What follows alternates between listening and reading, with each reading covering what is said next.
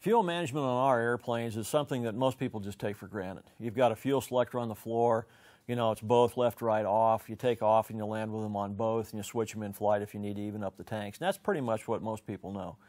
But the fuel system runs a little deeper than that in terms of what you need to know to adequately be safe. The airplanes we work with, the Ps and early Q model airplanes, have only a single fuel tank vent line located behind the left wing strut.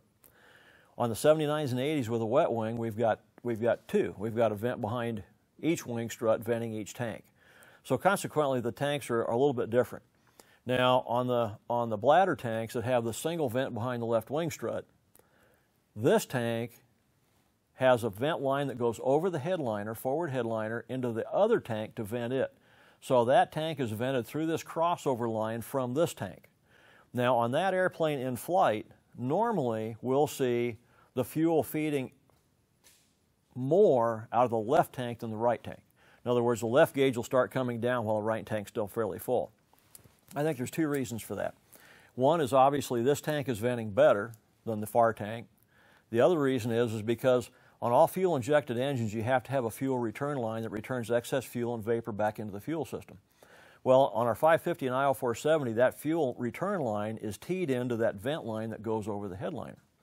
Well, on the earlier models with a single vent here, if the airflow is going from the left to the right, it would seem to me logical that the fuel would also tend to float with the air and go to the right tank.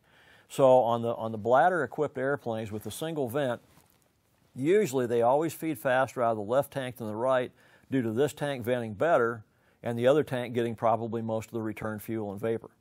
Now, another thing I've had somebody mention to me is they says, you know, Todd, the fuel selector valve must not be working quite right because I'm up cruising and I flipped over to the right tank to burn off the right tank, but yet the left tank came down first.